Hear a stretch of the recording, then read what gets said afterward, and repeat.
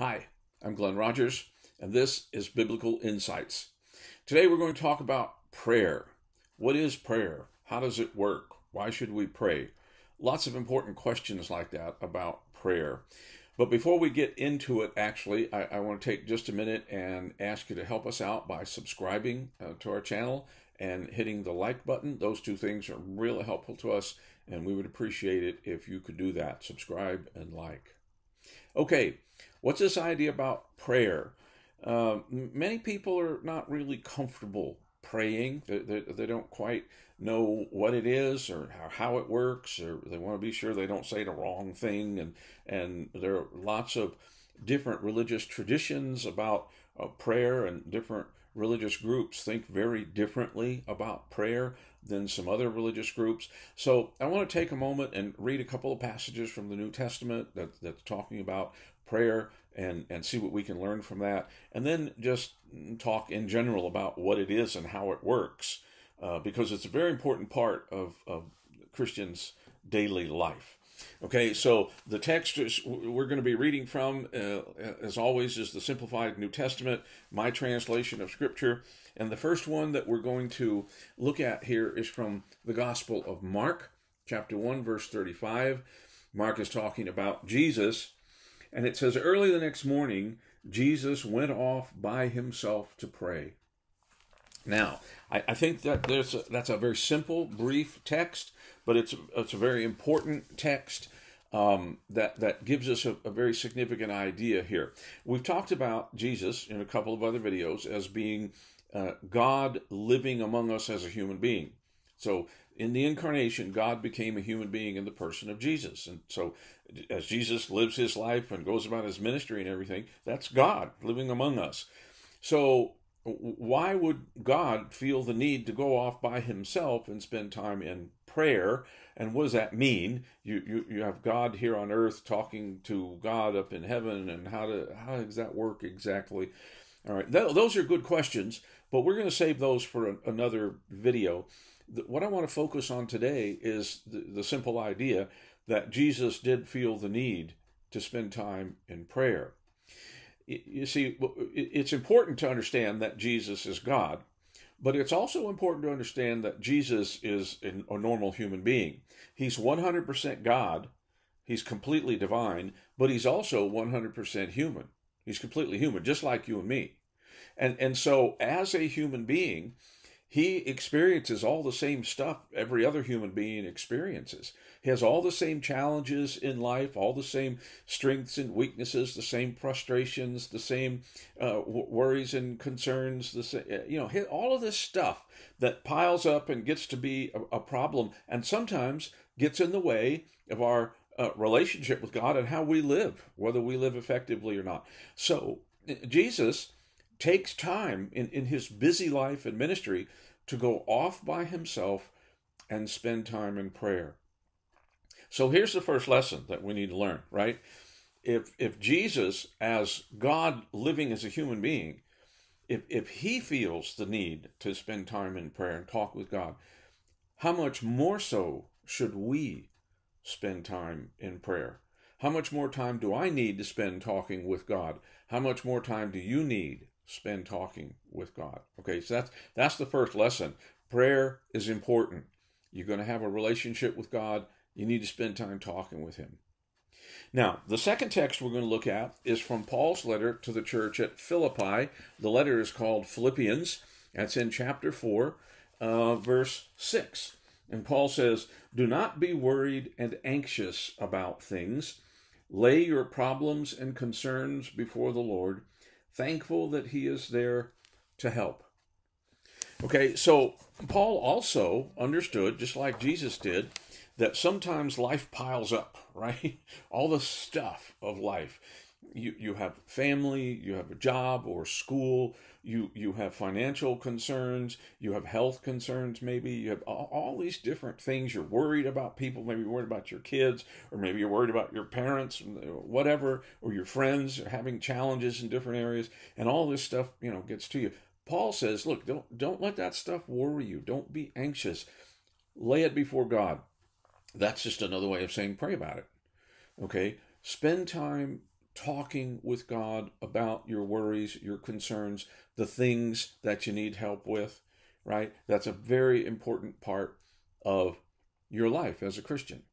And so that's something that we need to seriously think about as a Christian. How much time do we spend in prayer? And how do we pray? This is where it gets to be challenging for some people, because they get worried about the process of prayer. They're not sure maybe what prayer is or how it works. And this is God we're talking about. I don't want to say the wrong thing to God or say it in the wrong way. How do I do this anyway? Okay, so let's spend a few minutes talking about that. Prayer is simply talking with God. That's all it is. That's all it is. It doesn't require any kind of special language. It doesn't require these and thous and shalt not and doeth and doest and all that. Okay, all that old English language that you read in the King James Bible.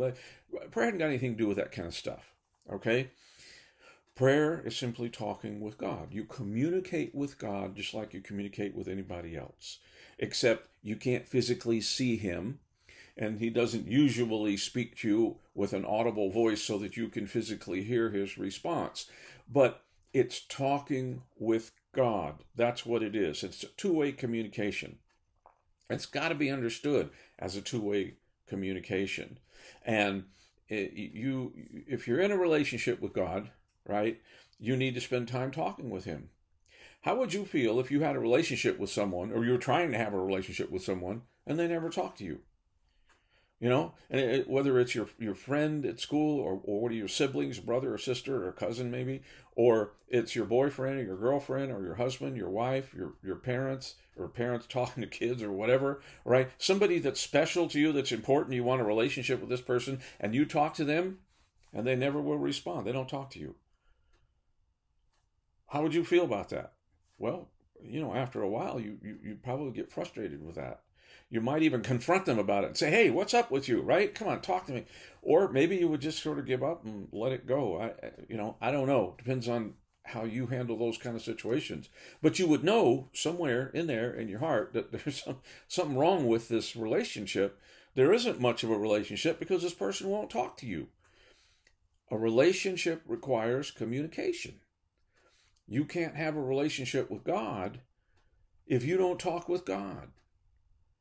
And you can't just be the one doing all the talking. See, it works both ways. You can't be the one doing none of the talking, but you also can't be the only one doing the talking, in the sense that you're doing all the talking and you're not listening, right? You're not waiting for God to respond. And prayer has to be understood as a two-way communication process. You talk to God and you let God talk to you. Now, how does God talk to you? Well, as I said before, he's probably not going to speak to you in any kind of audible voice where you hear, right? It's a different kind of process. Some people think that if you're going to pray to God for something, let's say insight. Okay, Lord, I got this problem I'm struggling with, and I don't know how to handle it, and so help me out with that with you. Okay, help me understand this problem. And they sit there and they wait. Nothing happens. Lord, yeah. Did you hear me? Did you hear? I got a problem, right? I need you to help me with this because I don't understand. Can you help me out here? Yeah. Hello. Yeah. And they're expecting some kind of immediate, audible response from God, and it doesn't work that way. Prayer doesn't work that way. So you talk to God, and then you expect him to respond. How does he do that? Well, if it's not going to be an audible response, you have to understand that it's through the Spirit that lives in you. When you become a Christian, the Holy Spirit is given to you as a gift to live in you. And the Holy Spirit is another manifestation of God. God's right there with you. And he will help you understand. You in time, you will learn to hear his voice. And it's usually simple stuff. It's like, okay, calm down, be patient. This is going to work out. It's okay. Read the Bible, spend some time thinking about it. This is all going to work out. Okay, I will be there with you. I will help you with it. I'll give you the strength you need. See, that's the kind of communication you get from God. It's an inward kind of thing where God is communicating with you through his Spirit. But you have to understand that it's a two-way thing, and you can't just not talk to God in prayer, and you can't utilize prayer as a way for you to talk to God with your wish list and then not expect him to respond to you. See, I think one of the misunderstandings that people have about prayer is that they kind of think of God as like Santa Claus, right? That God's up there and he's got all the stuff there is, and he's got all the power there is, and you say, okay, God, I need this and I need that and I need this over here and I need that over there, and I mean, and you're just, you have this wish list and you toss this up to God, and then you wait for him to give you all the stuff you need. Well, see, that's not the way a relationship works either. I mean, think about that. If somebody had that sort of an attitude about you, maybe a boyfriend or girlfriend or something, and basically you were just there to give them what they wanted, what kind of a relationship is that? That's not the way relationships work. You're not just there as one part of the relationship. You're not just there to give them stuff they want. You see? So someone says, well, then what good is God if he's not going to give me what? God is there to love you and to save your soul. That's what good he is. And he's there to help you. And he's not there just to give you stuff. Christianity isn't about you getting stuff from God. Christianity is about you having a relationship with God and letting him help you learn and grow and understand and become a better person and to be saved from your sins. That's what Christianity is about. And prayer is an intricate part of that. And it's not an easy thing to learn. You think about the disciples in Jesus' time, and you'd think, well, wow, those must have been really spiritual people. They understood all this stuff. They were Jews, and they were Jesus' disciples, and so they knew all this stuff. Yeah, no, they didn't. One day, the disciples came to him. Jesus' own disciples came and said, Lord, teach us how to pray. And he said, okay, it's like this. And the answer he gave them is what we call the Lord's Prayer. Now, some people, not understanding that prayer is simply communicating with God, talking with God, they think, well, okay, if we recite this prayer, then that's good. We're praying with God. Our Father who art in heaven, hallowed be thy name. Thy kingdom come, thy will be done on earth as in heaven. See, that's kind of what Jesus was talking with the disciples about. Here's the thing about that. All right, Jesus said, here's how to pray. He didn't say, here's what to pray. Those are two different things, right? He's giving them an example of how to pray, and it was talking to God about things that were a concern for their everyday life. Jesus didn't say, recite this prayer. That's not what prayer is. Prayer isn't reciting something that's been written down. Prayer is talking with God.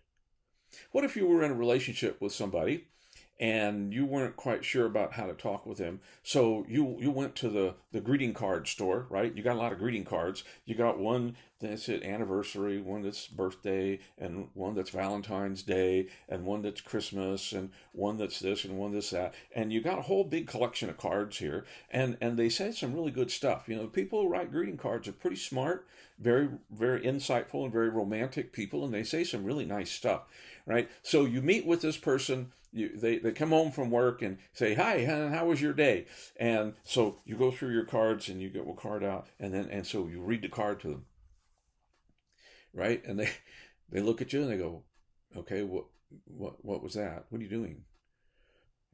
Well, okay, so you get another one, right? You open it, you read another one. How's that one? How's that one? You go, what are you doing? Why are you reading cards to me? Talk to me. Okay? I mean, how silly would it be to try to have a relationship with somebody where what you said to them was you reading a greeting card? I mean, that's just silly. That doesn't work. And you know it doesn't.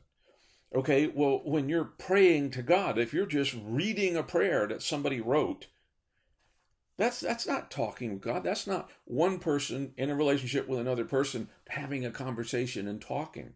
See, prayer isn't reading a prayer that somebody wrote, even the one that Jesus used as an example for his own disciples when he said, here's how to pray. It wasn't what to pray, it was how to pray. Simple, straightforward, talk to God, tell him what you need. Now, Let me give you an example. A few days ago, we did a video where we talked about Galatians chapter 5, verses 22 and following. There's a whole list of things there that are the kinds of behaviors that you need to incorporate into your life. Okay? So Paul says, contrast those things, the ugly things that you need to get out. He says, contrast those kinds of things with the things the Holy Spirit produces in your life. Love, joy, peace, patience, kindness, goodness, faithfulness, gentleness, self-control, right? We talked about that passage. Now, suppose you're reading a passage like that and you realize about yourself, you say, I'm pretty good at a couple of those things. I'm pretty good with patience. I'm a patient person, and I try to be kind. I'm good about that. But this self-control part, sometimes I don't. I mean, I have this kind of a thing. I'm patient a lot of the times, but sometimes I get really angry. And so, Lord, help me with this self-control issue. Thank you for the patience when I am patient. Thank you for that. But sometimes, I get really angry and I fly off the handle, and I don't have as much self-control as I need. Help me with that, okay? You see, it's as simple as that. Prayer isn't any more difficult than that. You just talk to God about whatever you're worried about, concerned about. But the best things to talk to God about are your spiritual needs. You need insight. You need understanding. You need to understand life. You need to understand the world. You need to understand how God wants you to live. You need to understand God, right? There's all these things that you can pray about. And those are the things you need to talk to God about. And it's also good to pray for other people, to help them with their issues and concerns. You see, you can talk to God about anything. There's nothing that you can't talk to God about. He's that kind of a friend. And he wants to have a relationship with you that helps you, that makes a difference in your life. He can't do that if you don't talk to him and if you don't listen. That's what prayer is about. I hope you'll take time to pray.